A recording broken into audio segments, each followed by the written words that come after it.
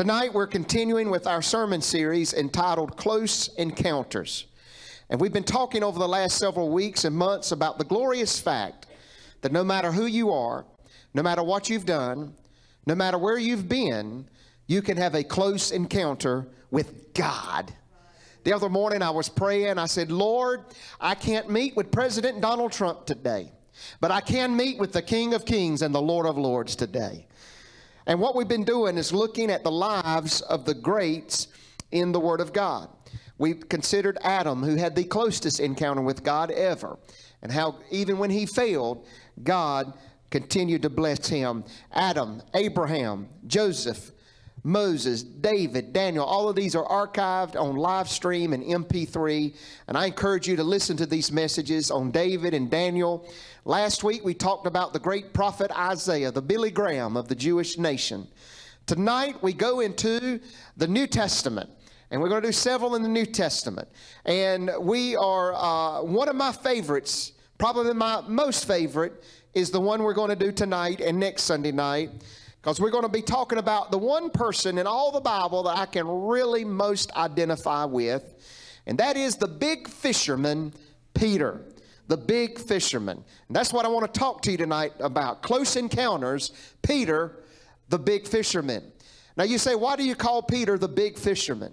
Well, I actually got it from a movie in 1953, a movie called The Robe. I don't know if any of you have seen the movie called The Robe. I always like to watch it around Easter.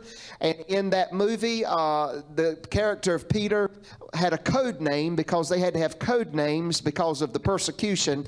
And his code name was the big fisherman. So I want to talk to you tonight about the big fisherman. Let's stand tonight and see how we can have a close encounter with God. Luke chapter 6, verse 13, and then John chapter 6, verse 67.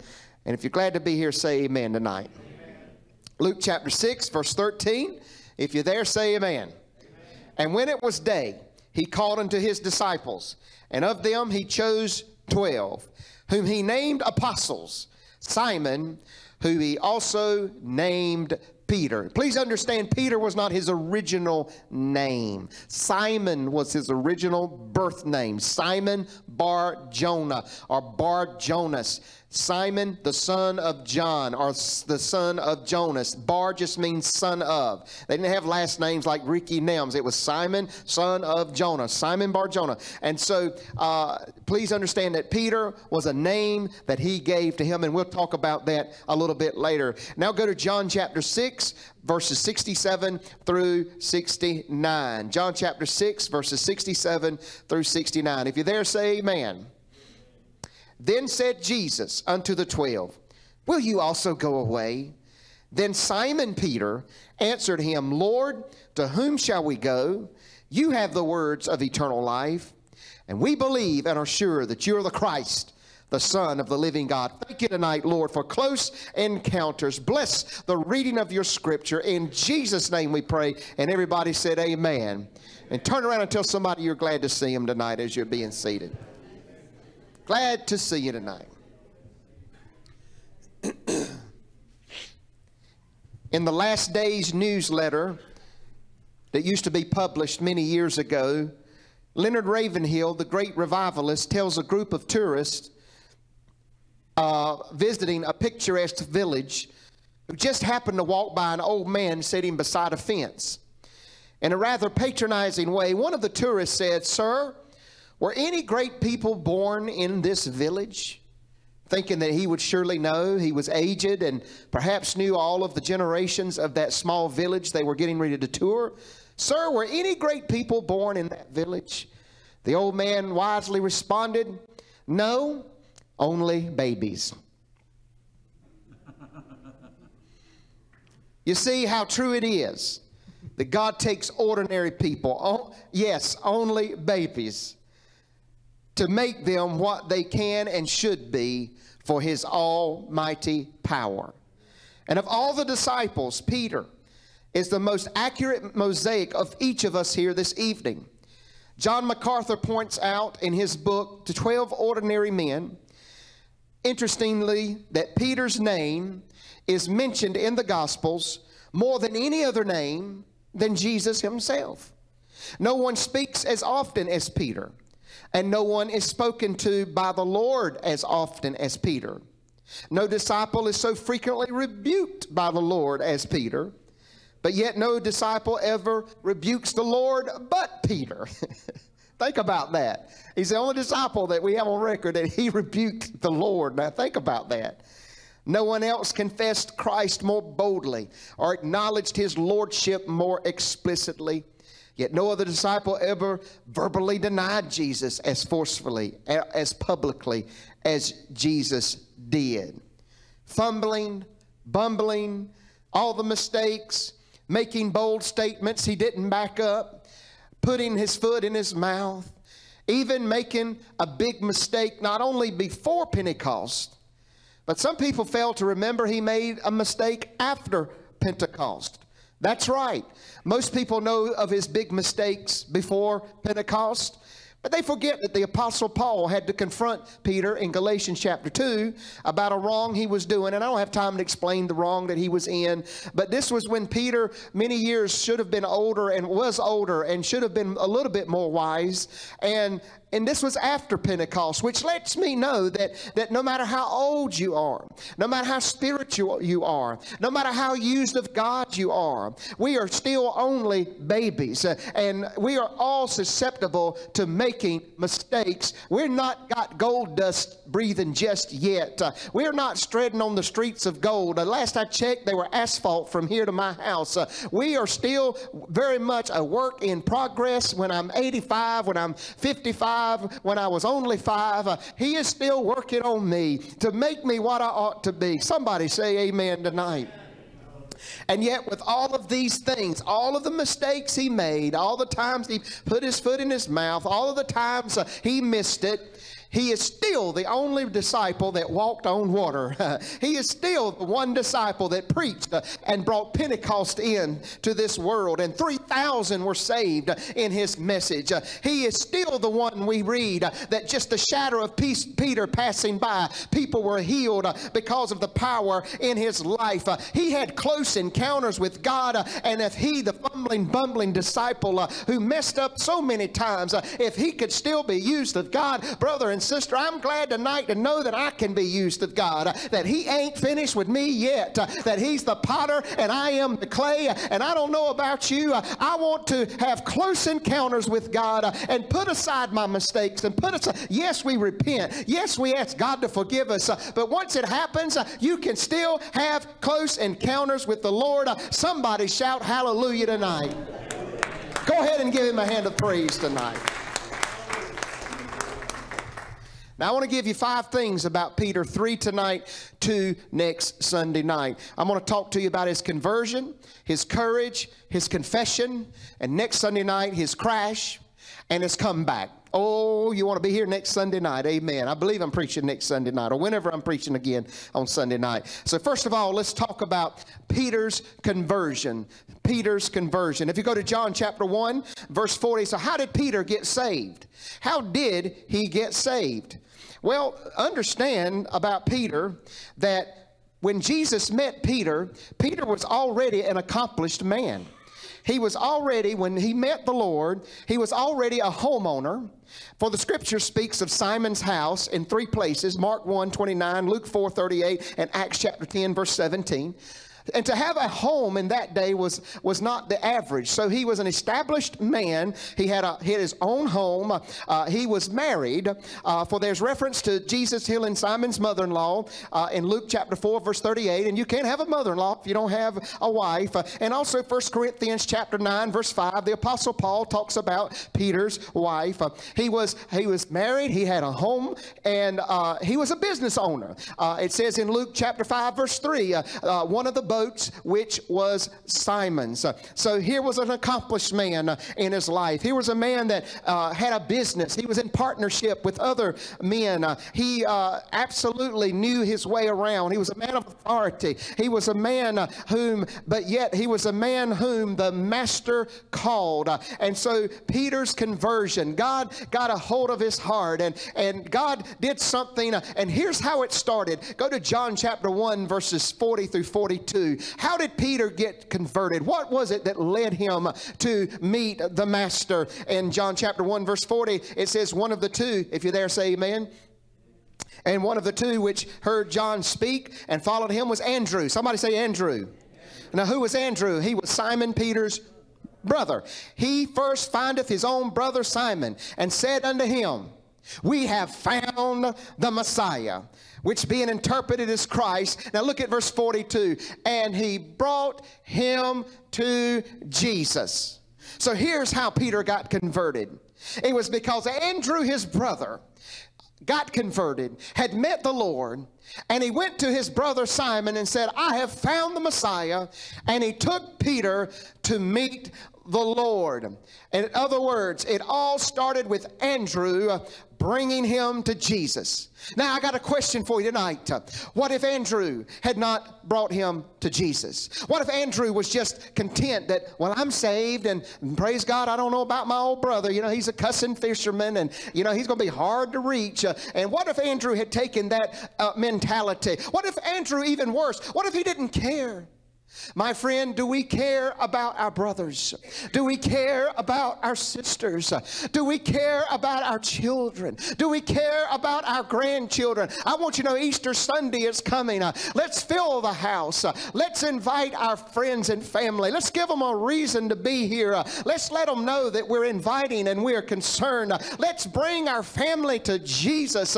Oh, my friend, if Andrew had not brought Peter, we might not would have had Pentecost like it was. We might not would have had two books in the New Testament, 1st and 2nd Peter. We might not ever had a record of what God can do with a person despite their problems. Thank the Lord, Andrew brought his brother to Jesus. Somebody shout amen. Shouldn't we bring people to Jesus? Shouldn't we be concerned? Shouldn't we tell somebody somewhere, somehow, I have found the Messiah? Has anybody found the Messiah? If you have found the Messiah, bring somebody to him. Somebody shout amen. Now go to what happened. John chapter 1 verse 42. And he brought him to Jesus, and Jesus beheld him and said, thou art Simon. I want you to know God knows exactly who you are. You were born a baby. I said there was only babies, right?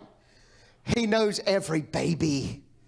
He knows that little baby that Samantha has this morning and tonight.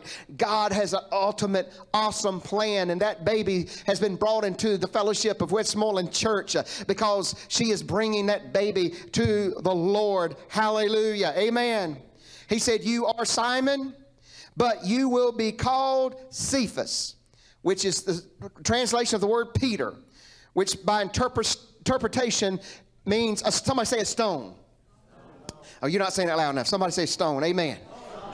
All right, so Simon, that's his birth name, but Peter is his Christian God-given name, and really it was really the word stone there in the Greek means Petra. Petra means a stone, and so that's where we get the word Peter from, Petra. And so Jesus is saying, you're Simon, and I recognize you've got your faults. I recognize you're a strong man, strong-minded man. I recognize you'll be high maintenance. Has anybody got high maintenance children? Has anybody got high maintenance family? Come on now. And you ask a group of pastors, have you got high maintenance members? Oh, let me not say anything right there. But listen, Jesus said you're Simon, but that's who you are. But that's not who you're going to be. Because when I get through with you, you're going to be a rock. You're going to be solid. You're going to be a firm foundation. It's not what you will be, but thou shalt be. Thou shalt be. Thou shalt be. And I'm so glad God doesn't see me for my struggles, my mistakes, my failures. But he looks at me and says, one day you will be. You are a sinner, but you will be a saint. You were a loser, but you will be a winner. You were broke, but now you're going to be blessed. and highly favored of God. You were sick, but now you're going to be healed. God takes us just as we are, but He doesn't leave us like we are. He is on the throne, and He can change you, and drugs can't change you, and a marital, getting a relationship, a divorce, that won't ever change you. But there's one who will change you, and He will change you not only from being converted to being saved, but He'll change you day by day and make you a brand new person. Can you say amen? Has anybody been changed by the Lord?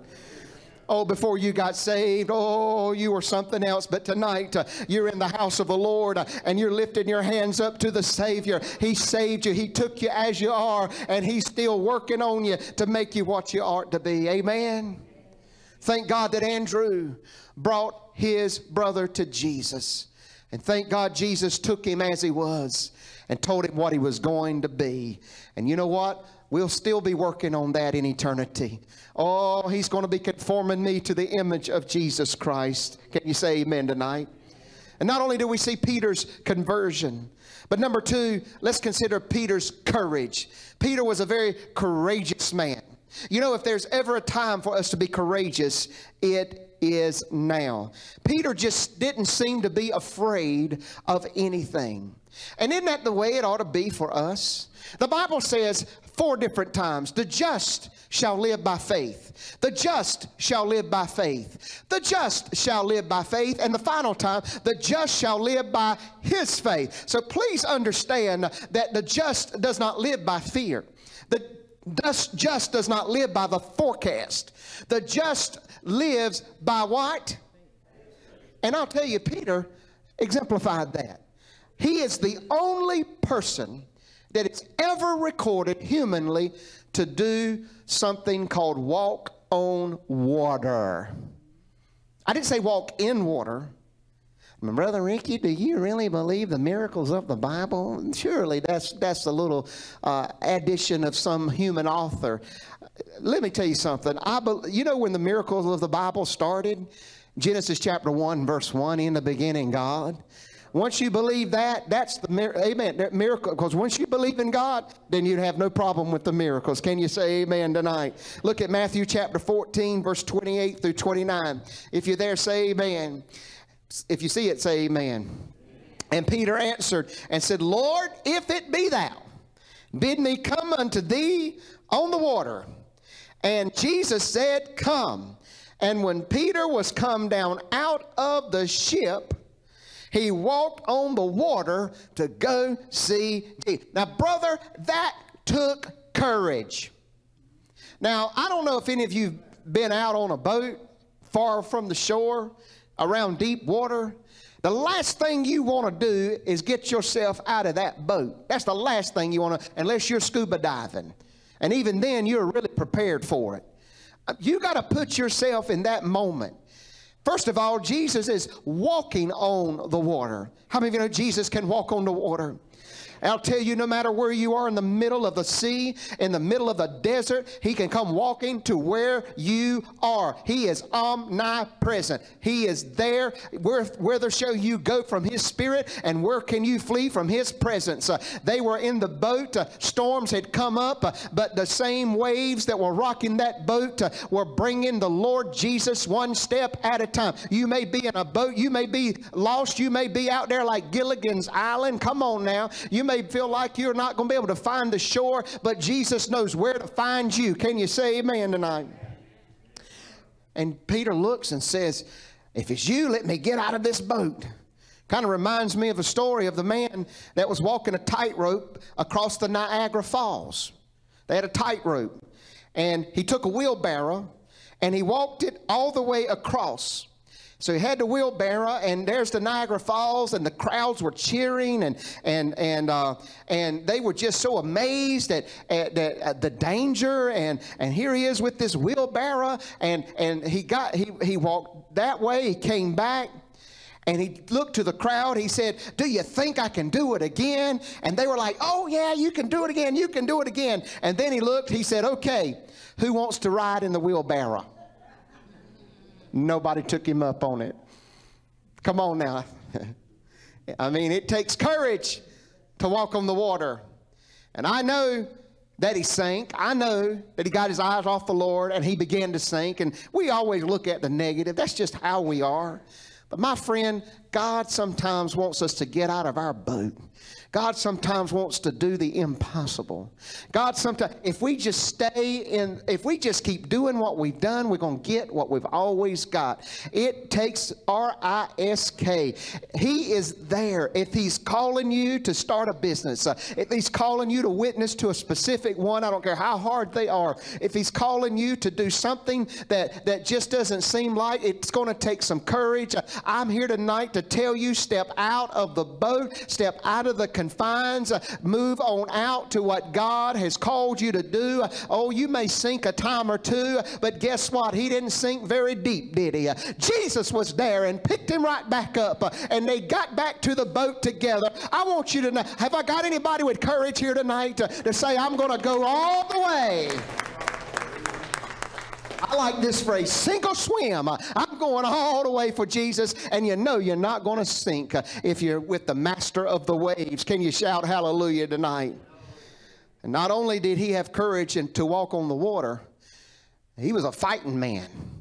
I'm telling you what, you didn't want to meet Peter in the back alley and get on his bad side. I'll tell you that. In fact, I thought about Brother Philip, that word rock. You know, I thought about Rocky, the movie. Dun, dun, dun, dun, dun, dun, dun. I mean, my imagination just hits that way. I'm thinking, Peter, buddy, he was a Rocky. You know, no, Jesus called him that for a reason. You know why I say that? Because do you remember the night that Jesus was being arrested? Look at John chapter 18 and verse 10. Woo, I'm about to shout. Hallelujah. Get ready. Clear the aisle. I'm about to take off here just a minute, because I want to cut the ear off of some demon. Hallelujah. Glory to God. I hate the devil. Like Billy Sunday, I'm gonna bite him. I'm gonna hit him, and I'm gonna butt him with my head. I'm gonna do everything I can. And if I don't have any teeth in my mouth and I can't bite him, I'll gum him to death. Hallelujah. I'm telling you, old Peter was courageous. Look, John chapter 18 and verse 10. And then Simon Peter, having a sword, drew it and smote the high priest's servant and did what? Cut off his right ear. You talk about courage. I mean, he cut the soldier's ears off. And understand that there was a death penalty. If he could have been arrested and he could have been crucified with the Lord. But in that moment, courage rose up within him and he cut that ear off. And I am telling you, and I know the story and this, that, and that, but we have the sword of the Spirit, which is the Word of God. And we need to be like Peter. We don't need to let it sit. Now I know he probably shouldn't have done it, and please, I'm just trying to give you some additional thoughts here. Maybe you hadn't thought of it like this, and this is kind of fresh. It's what I like, fresh to me. Glory to God. But listen, just understand, he had a sword and he used it. You've got a sword and you never use it.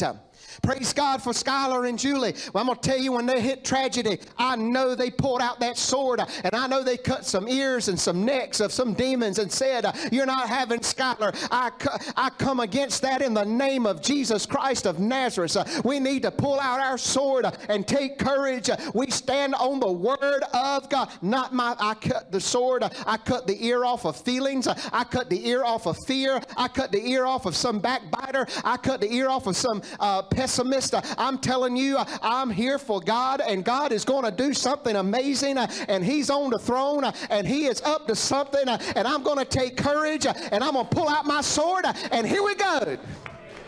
Come on, give him a hand of praise tonight. Pull out that sword. Now, we know that Jesus took the ear and he healed it. And that's amazing. That man's ear that was healed. Well, can you imagine that man, 1 minute your ear's off, the next minute it's perfectly fine? Ain't that what the Lord can do? I'm going to tell you, this is another sermon. If you've been whacked and your ear has been cut off and you're bleeding, I'll tell you, the Lord can touch you. And he can reverse the curse. And he can bring grace and compassion. Now, what we don't understand is he was bold enough and courageous enough to cut off the servant's ear, and something happened and caused fear to come into his heart, because a little bit later he denies the Lord. That's next week's sermon. But for that moment, he cut the man's ear off, and he was courageous. And then in Acts chapter 9, there's another example of his courage. And I'm not going to tell you, and I'm not going to read the scripture to you, but in Acts chapter 9, Peter was a Jew, and Pentecost and many nationalities received the baptism of the Holy Spirit. But the Jews were kind of sitting on it. And Peter had a vision. Somebody say a vision. Our pastor preached on it a few weeks ago while he was fasting and praying, and God showed him a Gentile by the name of Cornelius. And in that vision, God said, Peter, all these animals, he said, rise, kill, and eat. And Peter said, Lord, I've never had anything unclean. Some of these animals were Jewish, ceremonially unclean. And then God said, what I've called clean, don't you call unclean. If I tell you to eat it, eat it. And then he got the message. He said, go to those Gentiles. But Lord, they're unclean. They're heathen. Yeah, that's exactly right. That's why we have the Holy Ghost. It's to go out to the heathen and to go out to the lost. And I'll tell you that Peter was very courageous when he left his Jewish brothers and sisters and said, I've got a mission. And he went down there to Cornelius, and he said, I would not even have come here, because I, as a Jew, am not supposed to go. Don't you hate racism? Come on now. I know. I was born and raised in North Carolina. I'm a Southern boy. I know the racism that was a struggle of my generation and the generation before me. I remember a day when people would make statements like this. I remember good people made statements like this. I could tell you some of their names, and it would shock you, but they were sincere. But they were bad wrong. But I remember they would make statements, well, I don't believe the blacks and the whites ought to worship together. The blacks ought to have their church. They're Christians, but we ought to have our church. I can hear that. I remember hearing that as a little boy. And I remember over the years that as I pastored, that we would begin to get African Americans to come in, and different races, Hispanics to come in. And some of the men who had teenage daughters, and they were like, well, I don't like this and I don't like that. And I understand what but racism is terrible. Racism is horrible. Brother and sister, God, if you are a human being and God is your Savior, we are brothers and sisters in the Lord. And quite frankly, if you can't worship with black people or Hispanic people or with white people, then what are you gonna do in glory? There's no segregation in glory. There's not the black section over here and the white section over there. You might as well get used to it. And Peter was very courageous. Oh, thank God that there's people who in here who are not afraid to launch out into the deep, not afraid to get out of the boat, not afraid to start your business, not afraid to cross the color line, not afraid to tell everybody anywhere that Jesus Christ is Lord. I'm going to just tell you, Peter was not afraid. Oh God, thank God that listen, if he had not gone to Cornelius, if he had not gone to the Gentiles, guess what? Guess what you are? You're a Gentile. Did you know that? Now, you might be a white Gentile, you might be a black Gentile, but you're a Gentile. And I'm so glad to know that those Jewish men responded to the Lord and went out and were courageous. And brother and sister, we have to be courageous in a day of racism. We have to say that our church, Westmoreland Church, is a church for all races, for all people. He died for the whole world. Somebody shout amen. Have not I commanded thee? Be thou strong and of good courage, and be not afraid, neither be thou dismayed. For the Lord thy God is with thee wherever thou goest. Somebody needs to have courage against cancer. Somebody needs to have courage against disease. Somebody needs to have courage against racism. Somebody needs to have courage to get out of the boat and go to where God has called you to go. Well, I've been in this boat a long time. Yeah, I can tell too. Amen. Do you know if you stay in a boat for a long time, you begin to look bad? You do? Oh, it's time to move on out. and the Lord is calling you, have you got courage to do it? Just lift your hands and say, here am I, Lord. Here am I, Lord. I'm going to wield the sword of the Spirit. Thank God for Peter's courage. Thank God for his conversion. And then lastly tonight, Peter's confession. Somebody say Peter's confession. Matthew chapter 16, verse 13. Matthew chapter 16 and verse 13. When Jesus came into the coast of Caesarea Philippi, he asked his disciples, saying, whom do men say that I, the Son of Man, am? And they said, some say you're John the Baptist, some Elijah, some Jeremiah, or one of the prophets. He said unto them, but whom do you say that I am? Verse 16. And Simon Peter answered, first one to answer, and said, thou art the Christ, the Son of the living God. Verse 17, and Jesus answered and said, blessed are you, Simon Bar-Jonah. There he is, Simon, son of Jonah. For flesh and blood hath not revealed it unto thee, but my Father which is in heaven. Peter's confession. Thou art the Christ, the Son of the living God. Is that your confession tonight? Listen, the context. Where were they? Go to verse 13. They were in a place called Caesarea Philippi. Caesarea Philippi. Or Philippi of Caesar. Now, if you'll go back and study, there were 14 temples to 14 different gods in Caesarea Philippi. Not only were there 14 temples to 14 different gods, but there was also Caesarea Philippi was the main, in that region, one of the main areas for Caesar worship. That means that the Caesar, who was in control over the Roman Empire, at that time, they began to worship him as a human god. So get the picture here, 14 different gods, and the whole city is named after Caesar, Caesarea, to Caesar, to worship him as God. And so Jesus comes up and said, hey, with all these gods around here, who do you think I am? That's the context. Now look at the claims. Well, some say you're John the Baptist. Okay. Some say you're Elijah. We can understand that. Elijah, the end of the Old Testament, he said, I'm going to send Elijah back. Maybe this is Elijah. Some say you're Jeremiah. Jeremiah was the weeping prophet, and we know that Jesus wept over Jerusalem. And this is really one that bothers me, or one of the prophets. That's not very flattering in my opinion. Because Jesus had done so much in miracles by this time. He had already done Lazarus from 4 days. He had already raised the widow woman's son. He had already did many more miracles, feeding the 5,000 and the 10,000. And not only was his miracles, but his message.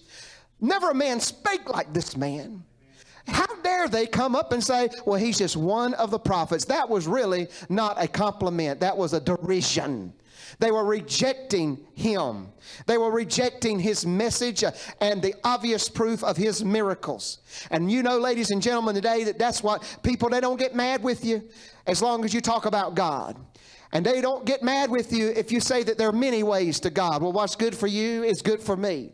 But the minute you tell them that there's only one way to God, there's only one path to the Father, and it's not through Mohammed, it's not through Baal, it's not through Buddha. The minute you say there is only one path to God, Jesus Christ, the Lord and Savior, the Son of the living God, brother, the battle is on. But let it forever go to the confession. Matthew chapter 16. No, you're not just one of the prophets. And that's what they like to tell people. They say, have you heard people say, well, we believe Jesus was a good man and he was a prophet. Even Islam says that they recognize he was a prophet.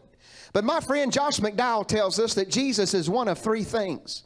He's either a liar, an outright liar, because he said he was the Son of God. He plainly said, before Abraham was, I was. Before he even went so far to say, I and my Father are one, are equal, making himself equal with God. So if he was not that, then he was outright lying. So he's either a liar or he's a lunatic. Maybe he thought, you know, we get delusional people sometime. David Koresh, you know, the silly guy, one of the, out in Waco, Texas. And then the guy that wanted to meet the Hale-Bopp Comet, this about 20 years ago, with the bald head and the glassy eyes. And he got all those people to commit suicide. And Jim Jones, you know, we got a lot of people who say they're the Lord and say it, but they're just lunatics. And so they think either, or maybe he really thought he was, but he, you know, he really wasn't. So listen, he's either lying, or he's either a lunatic, or he's got to be the Lord of glory. And I want you to know how he proved to be the Lord of glory. He didn't just heal the sick. He didn't just say, I'm the Son of God. He died. But on the third day, he rose from the dead. And by the resurrection of the Son of God, he lives forever. He lives, and he is the Son. He's not just one of the prophets. He's the only way to God. He's the only prophet that'll tell you how to be saved and how to make it to heaven. Is anybody here tonight going to make a confession that Jesus Christ is Lord of all? Aren't you glad he was Peter's Lord? Say amen. Aren't you glad he's your pastor's Lord? Say amen. Aren't you glad he's your Lord? Can you say amen? Why don't you give him a hand? Why don't you make a confession? Oh, Simon Peter said, thou art the Christ, the Son of the living God. Jesus said, blessed are you, Simon Bar-Jonah, for flesh and blood hath not revealed this unto you. And I say unto thee, you are Peter, and upon this rock I will build my, and the gates of hell shall not prevail against it. And I will give unto thee the keys to the kingdom. And whatsoever you shall bind on earth shall be bound in heaven. And whatsoever you shall loose on earth shall be loosed in heaven. I will tell you, that's a confession that brings possession. And here's a man that was a failure at times. Here's a man that missed it. But I'll tell you what, he got it right. And you may miss it a lot of times. And you will miss it going forward. You can't help it. You're human. You're clay. But if you'll get this thing right, if you'll get that confession right, I promise you the gates of hell will not prevail against the church. He said, I will build my church. Say that with me. I will build my church. Say it again. I will build my church. By the way, if we're building the church, we're doing exactly what we're supposed to be doing. Oh, Brother Ricky, I've got so many commitments and so many obligations. I've got a house up in the mountains. I've got a cottage by the beach. And you know, I've worked for 55 years, and I'm just going to take it easy. I don't see anywhere in Scripture that comes close to what we're supposed to be doing. Now, I'm not saying there's anything wrong with rest, relaxation, and enjoyment. And I'm not saying it's not wrong to have a cottage at the mountains or a place at the beach. That's no problem whatsoever. The problem comes in, you've got to be somewhere in church, and the church cannot be built without committed people. And let me explain to you what commitment is. Commitment is you're faithful in attendance as much as possible. You're faithful in serving in whatever capacity that we need you in. And you're faithful in financial giving. And my friend, if churches like ours, if we begin to fail and our members become uncommitted and our finances begin to go down one by one, lights all across America, churches will be closing. While people are at the mountains and at the beach, and guess who's rising while the church is declining? The homosexual gay agenda, the left, all of those crazy politicians. They're gaining steam while we're up at the mountains and down at the coast. Now, I'm just doing some old holiness preaching right now, and I'm just being very courageous. I'm about to cut some ears off right now. Amen? Not yours, others, right? But listen, we've got to build his church. I am all in for Westmoreland. Amen? I am all in. A-double-L-I-N. This is the place God has placed me for this season. I want to build it. I want to stand behind our pastor, and I want to say whatever I can do and whatever my wife can do, we're going to be with you. We're going to strengthen his hand in the Lord. We're going to come together with leadership, with worship, with praise. And I just believe with the bottom of my heart that the glory of the latter house is greater than that of the former house. And I don't believe it's going to be too many days ere the Lord pours out his Spirit. And I read in my devotional time this morning that the Lord will do wonders wonders among you. I'm ready for the Lord to do wonders among this house. I will build my church. This is my church, and I'm going to join in with the King of Kings and the Lord of Lords. Yes, I'm going to make mistakes. No, I'm not going to be perfect, but I'm going to be what God calls me to be and what He will empower me to be. And I'm going. Are y'all listening to me out there? How many of you are interested in building what God is building? If you are, give Him a hand of praise. Do it in the name of Jesus. And I'm closing. If you'll come on up to the piano, Brother Wilson, and thank you, Sister Bridget and Brother Tom. Let me close with a confession. John chapter 6, verse 67. John chapter 6, verse 67. Here's another confession. Jesus said unto the 12, will you go away? And Simon Peter said, Lord, do y'all see that up there? To whom shall we go? You have the words of eternal life. Remember that Simon Peter was an accomplished businessman, had a family, had his own home, and people were forsaking the Lord. And Jesus looked to Peter and others and said, will you go away? Do you know that we can choose to stray from the Lord? Do you know that every day we have to keep ourselves focused? Because if not, we can drift. If not, something can hurt us. Maybe there's a death of a precious loved one. Maybe there's a diagnosis, maybe something, and we turn away from the Lord. We've seen people go away, haven't we? Oh, my friend, it's called backsliding. You know, and I know people who used to serve the Lord, and when things got tough, they went away. But the question tonight is, will you go away? Well, you don't know what I've been hurt. You don't know what I've been through. I said, will you go away? How can you go away from Jesus?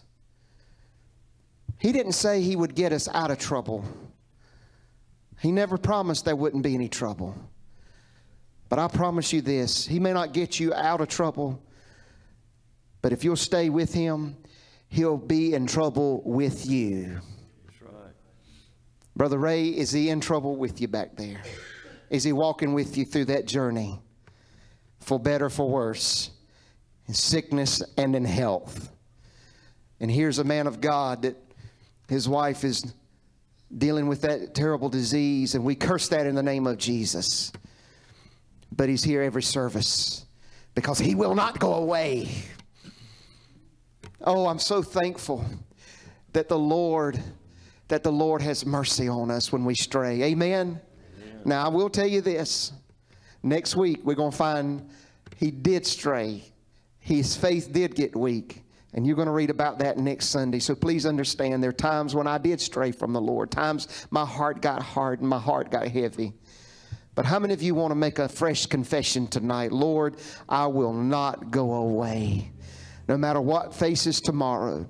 With your grace and with your strength, where can I go? You have the words of eternal life. Would you stand with me tonight? Jim Elliot said, you know who Jim Elliot was. Jim Elliot was one of those missionaries that went down to South America. And when he got off the plane and began to minister to those savages, he was killed, and several others. But he made this statement, and those same savages today are great Christians, but through his blood. But he made this statement, he is no fool who gives what he cannot keep to gain what he cannot lose. Give what you cannot keep to gain what you cannot lose. Will you make a confession tonight? Do you want a close encounter tonight? Do you need to get out of the boat tonight? Do you need to take courage tonight to what God has called you to do? If so, would you stand? Would you come out of your seat and join us as they sing tonight? Father, we want to have close encounters tonight. God, give us the courage to take the sword of the Spirit. Amen and amen. Go ahead. Come on, join me at the front tonight. Let's close in prayer tonight. All to Him I freely give. I will ever love and trust Him in His presence daily. I will build my church. I confession tonight. Make it to the Lord afresh. I will not go away. I will not leave you. Lord, I will follow you. To thee, my blessed Savior. Close encounters, Lord. Oh God, I'm going to step out of the boat tonight. I'm going to step out of the boat. To Jesus. Oh, thank you, Lord. Thank you, Lord. Hallelujah. Give my brother close encounters. Lord, he's been through some trials. He's made a confession. I will follow the Lord. I will step out of the boat. I will pick up the sword. I will have close encounters. I'll give up everything to gain everything. I'll give up anything to gain everything. I surrender. God, you're going to deliver. You're going to set free. Oh, we wield the sword of the Spirit. You are healed.